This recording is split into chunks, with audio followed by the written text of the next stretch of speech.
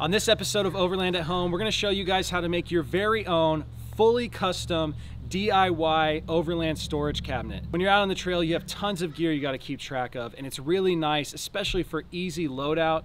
And when you want to just hit the trails on the weekends, having a permanent spot for your gear is super important. So let's dive in, cue the beauty shots.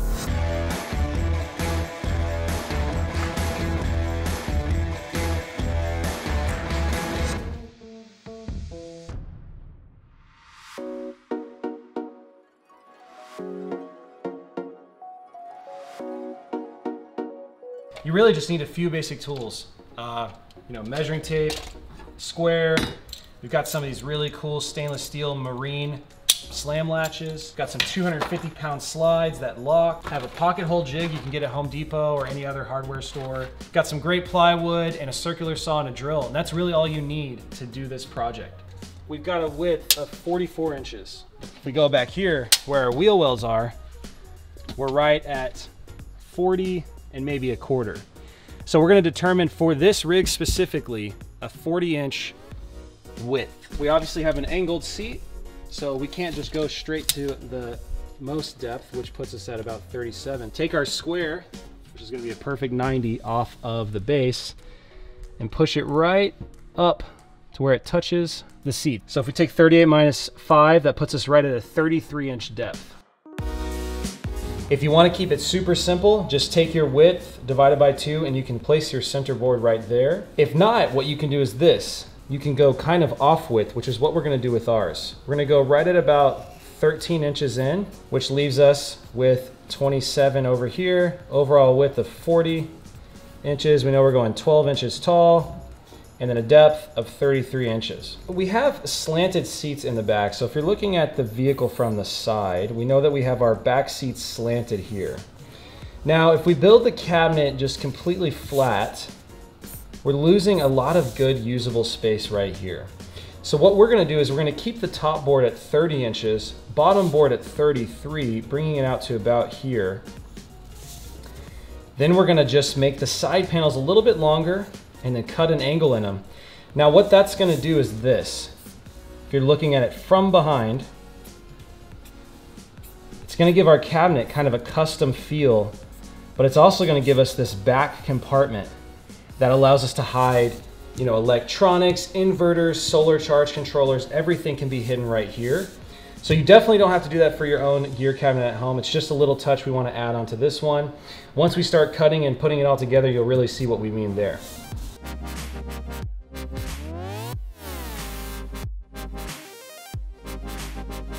So we've lined the straight edge up with our mark here, 5 inches off the cut line. Take a C-clamp, clamp it down, make sure it doesn't shift as we're tightening it. So we're gonna rip this board down, and this will be the final piece for the cabinet. We've already pre-cut some pieces. We're gonna show you how to use a pocket hole and go from there. So we've got all of our pieces cut for the outside shell of the cabinet. We're gonna use an orbital sander. Don't go too heavy on this. We're not trying to get like a fine finished edge. We're just trying to knock off some of the chipping that happened during cutting.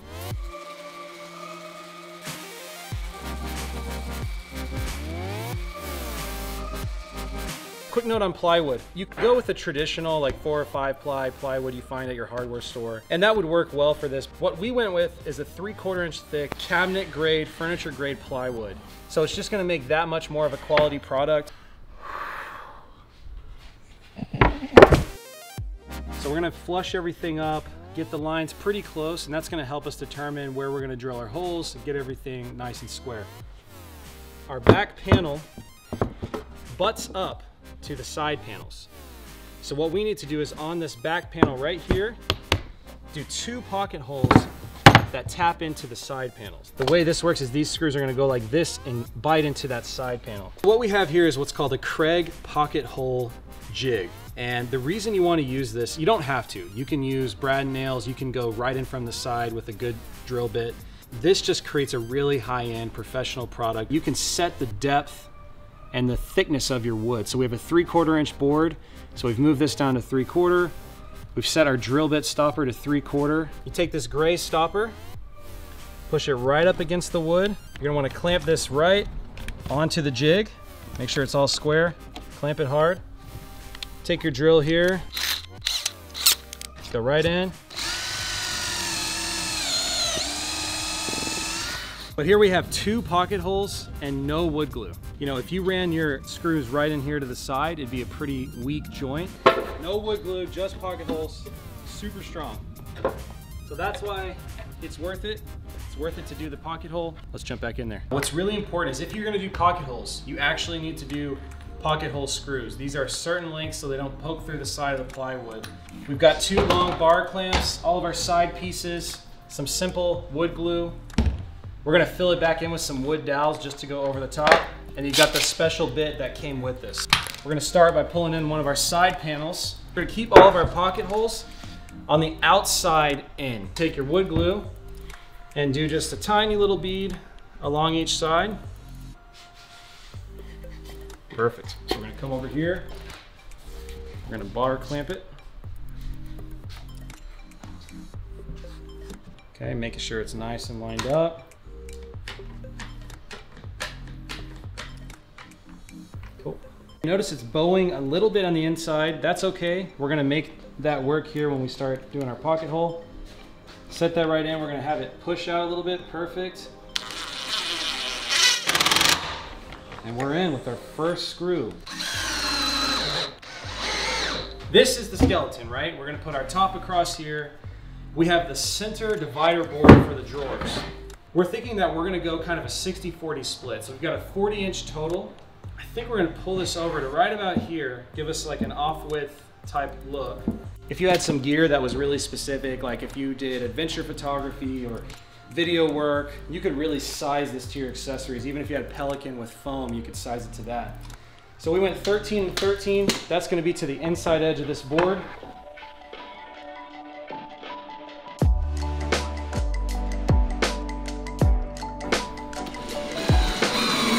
So we have these heavy duty 250-pound drawer slides, right?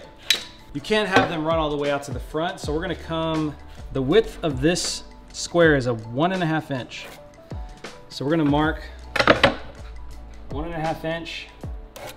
So this allows us to know that the slides will be at a consistent depth. I've also taken a scrap piece of 3/4 inch plywood. So I'm gonna hold this here, do the best I can and show you.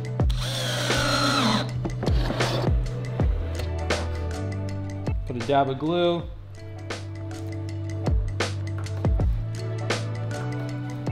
I take my rubber mallet. There we go. So when making drawers, we do have to take into consideration a few different things. Obviously the drawer can't just touch the bottom of the base here. And then for the drawer shell itself, we don't want to go all the way to the top so you can easily access stuff. So we're gonna come 3.5 inches from the top. So right here, that gives us our drawer cavity. So let's do the width between our slides.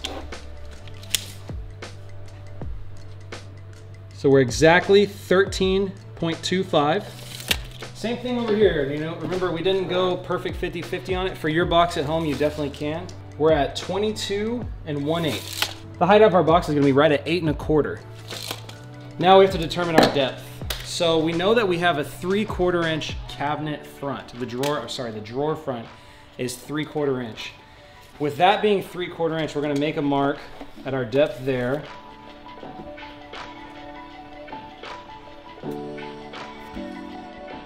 So all of these are gonna be 27 inches deep. You really want the sides to carry all of the structure of that drawer slide. With these slides holding 250 pounds a pop, if you were to put like a flat bottom and then set the sides on top of that, you're losing all the ability to hold that weight. So we're gonna create the side pieces first. The bottom is going to fit up in between them, and then we'll come in at our fronts, mount it up, and we're done.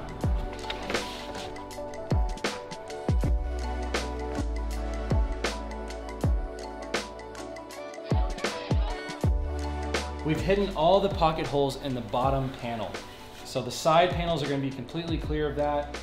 We're working on the bottom, we're gonna add in the back. We're just finishing up these pocket holes. Stay tuned. Click.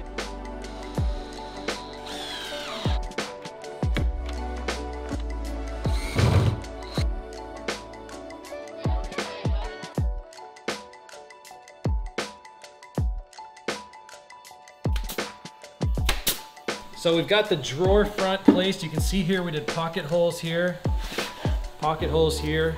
This thing is super solid. We're gonna kind of show you fitment. So we wanted this to be 1/8 off the bottom. We put a little strip there just to kind of mock it up. Set it right in. Pretty perfect fitment. We just wrapped construction on the Overland at Home custom gear cabinet.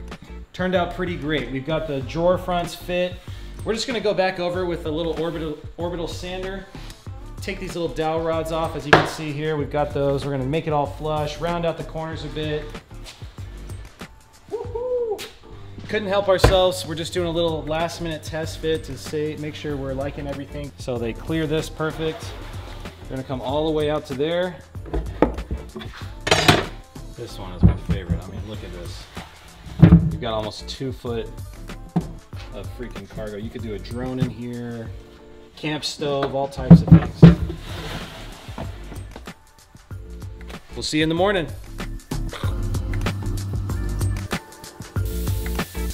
It's incredible what rhino lining can do. It completely covers all the joints, makes it look really high end, and not to mention completely waterproof on the top, extremely durable.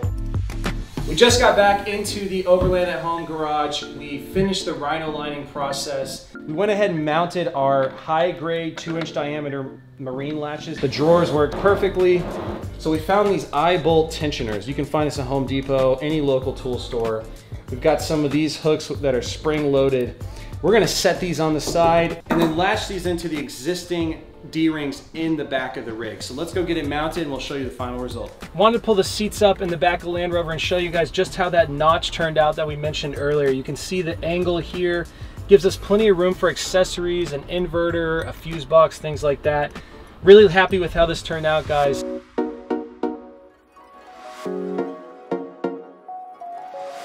The Overland DIY storage cabinet is complete. That's a wrap.